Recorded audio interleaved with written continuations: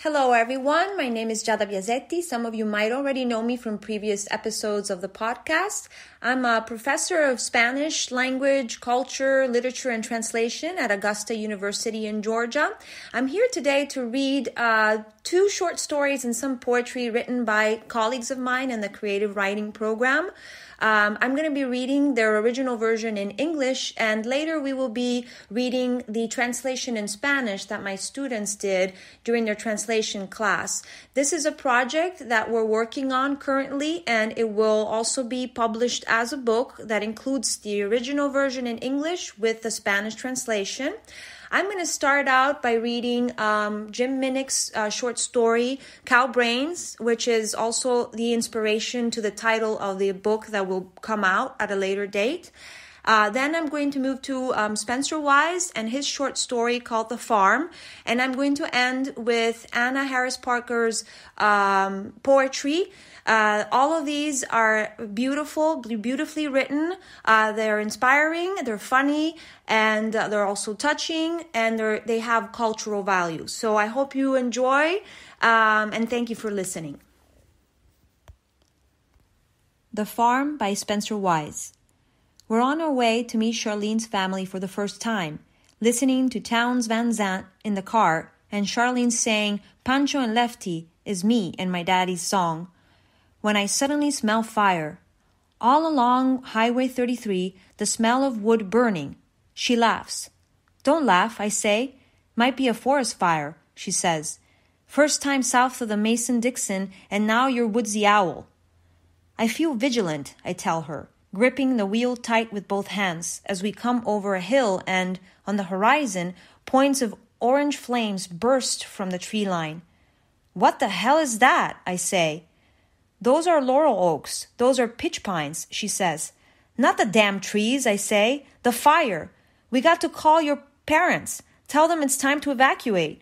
We got to get the hell out of Georgia." She puts one hand on my knee and points to the parallel rows in the woods alongside the road, explains how the fire is burning in even rows, how it's controlled. "Doesn't look controlled," I tell her. "Looks way the hell out of control."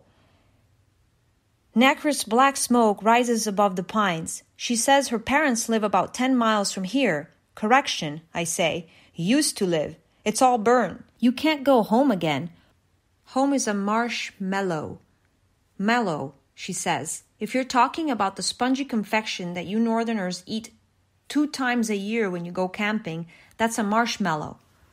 "No way," I say. "It's mellow, as in don't harsh my mellow. You think I'm just some country rube.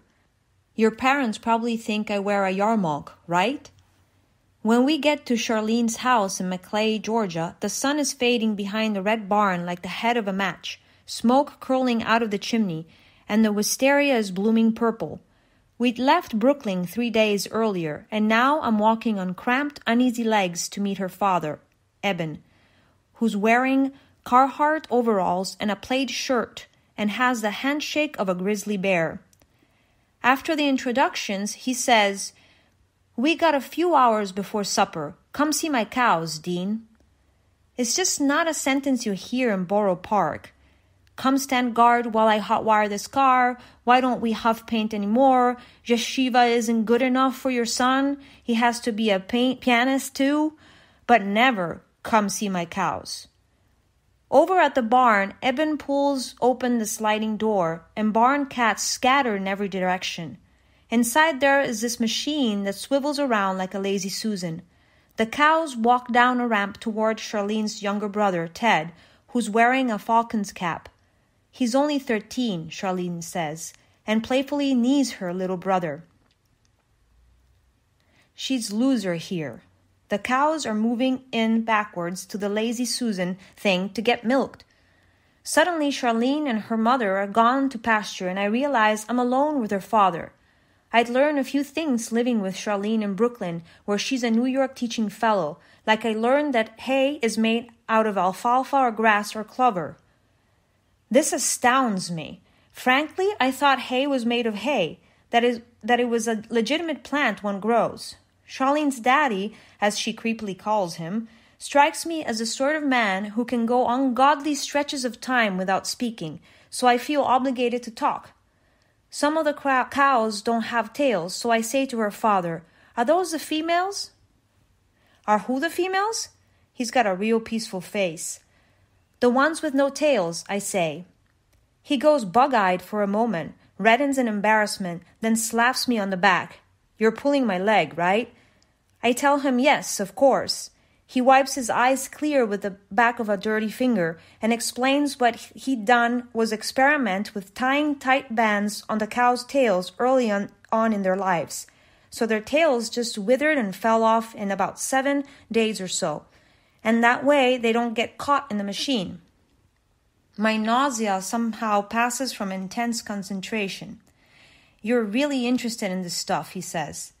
Eben leads me over to the milking station, and this is the closest I've ever been to a cow, though I came close and blew it once before. At my 8th grade field trip to Old Sturbridge Farm, I snuck off with Betsy Braitman, the first and last Jew I ever dated, and while everyone else went to the barn to watch how milk gets made and butter churned, we snuck off to the cider mill where Betsy tried to crush my arm in the wooden screw press.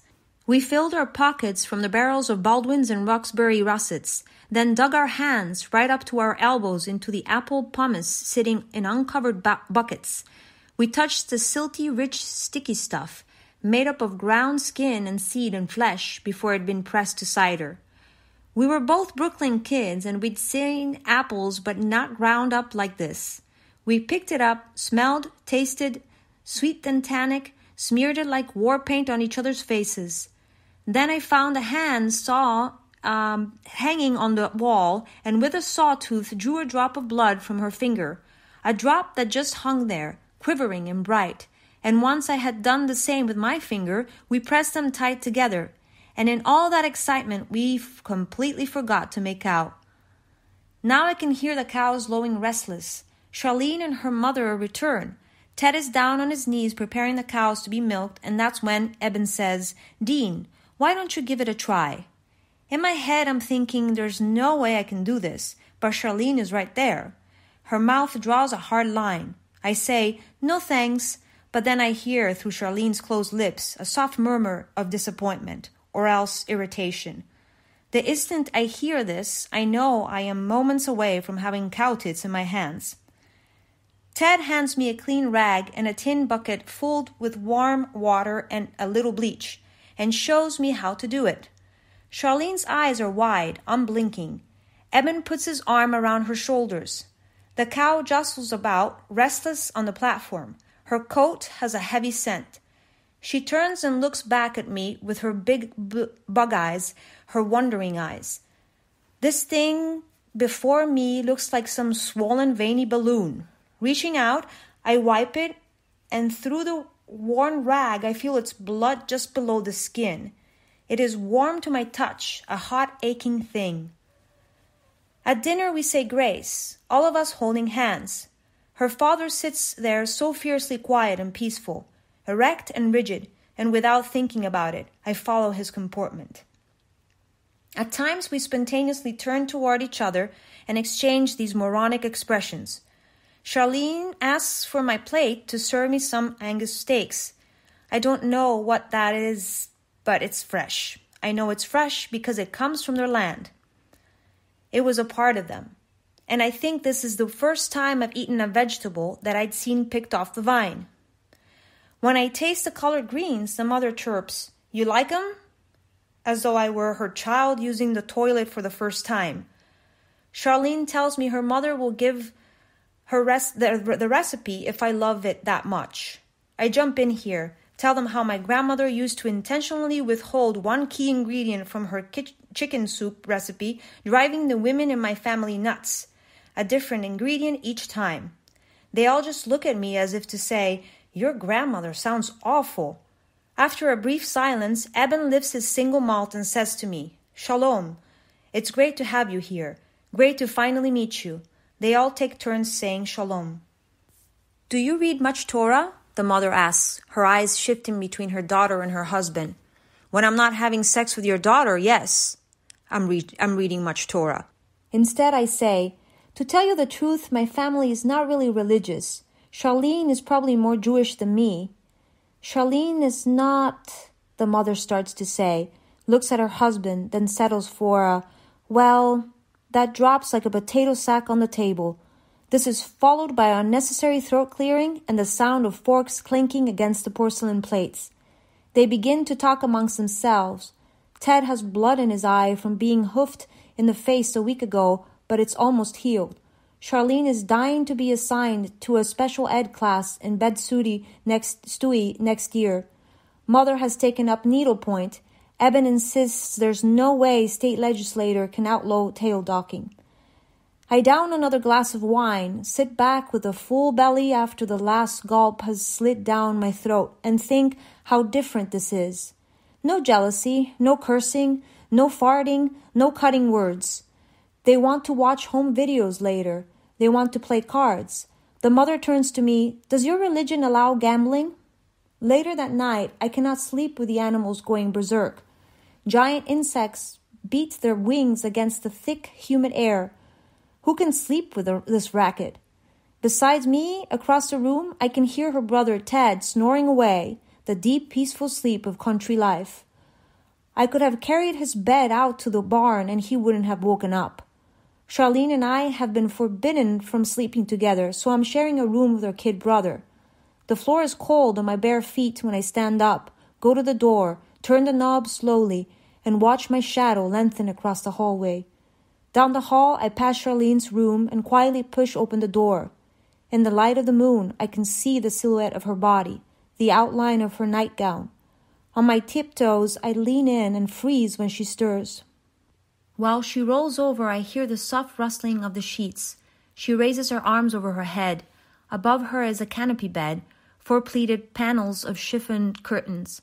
Above the bureau, against the far wall, is an arabesque mirror, curved and bodacious, and slung over its shoulder is a blue sash with the words done in gold leaf, Miss Georgia Peanut Festival 1988. And there's a Led Zeppelin Houses of the Holy poster on the closet door. All this time living with the Peanut Queen and I didn't even know. My eyes go to her sleeping form. What else don't I know? How did she win the pageant? Did she tap? Beatbox? What was her talent? More importantly, does she still have the dress? And then she rolls towards me. I can see the big banana curls frame her face, stacked like perfectly overlapping shingles. It's her real hair, too, not like the orthodox wigs my mother wears to cover her sacramental baldness. Only the best wigs, my father was proud of saying. None of the cheap synthetic ones with cowlicks or mesh caps. None of those wigs 40% off on account of storage smell. Once, as a kid, I saw through the crack of the bedroom door my mother putting on her wig before dinner, and I know I should have not looked, but I stood there frozen. Through the crack of the door, I watched her carefully flip the wig inside out and stretch the lace cap over her head, pink and flaking and wrinkled, her true self. Inside me, something stirred. It was ugly, and I hated myself for thinking so.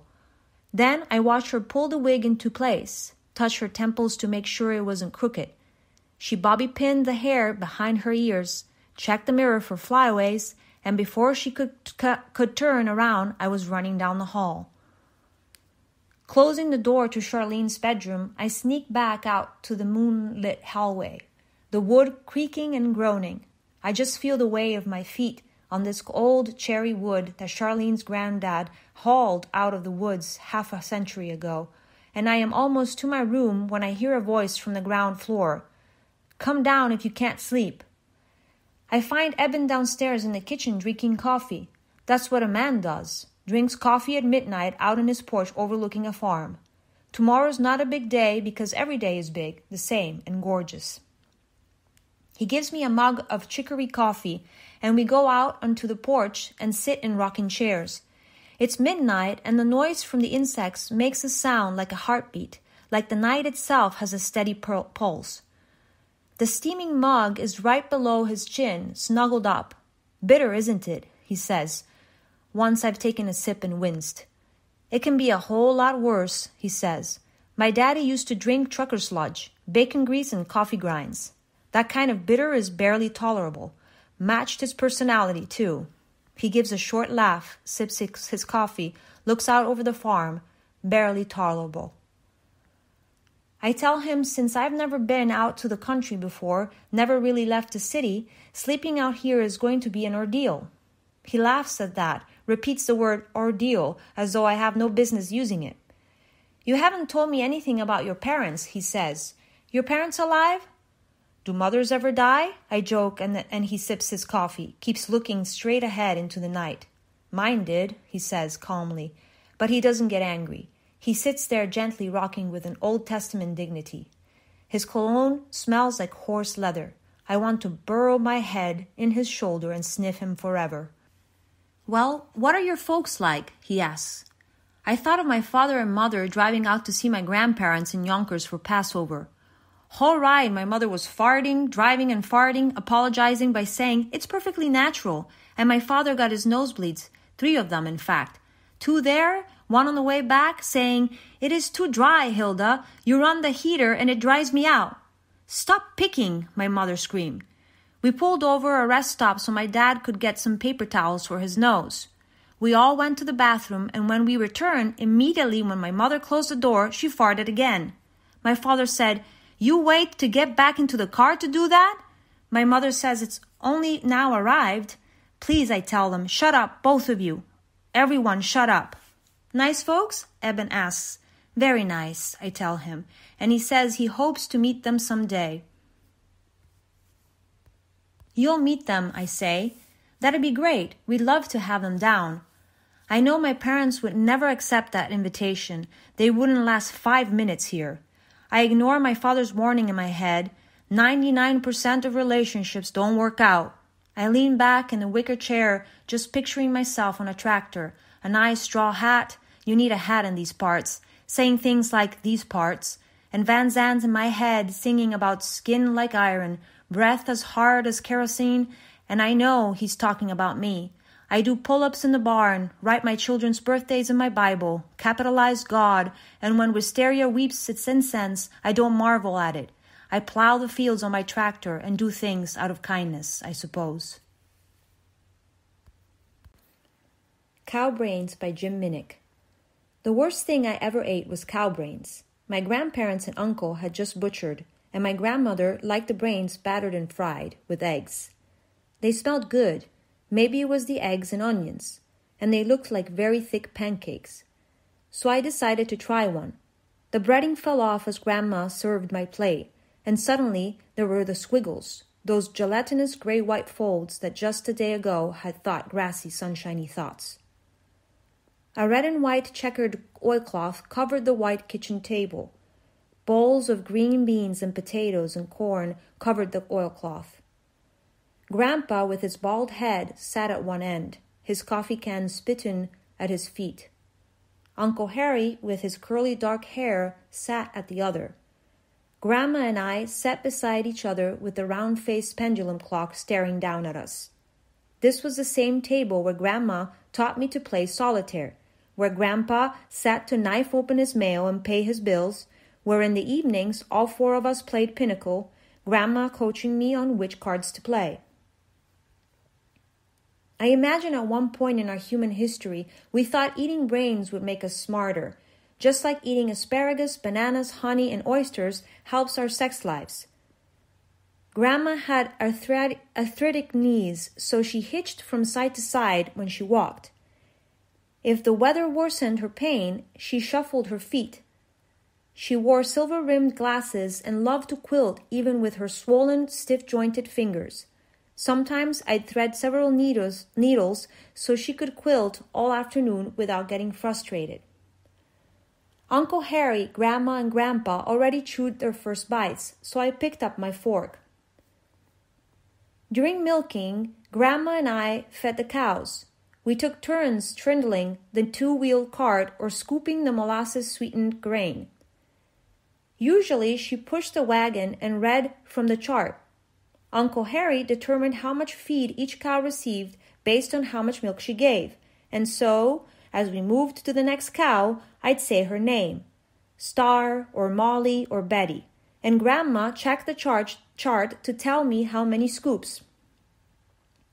Uncle Harry worked on the other end of each cow, squatting to each udder to put on and take off the milkers.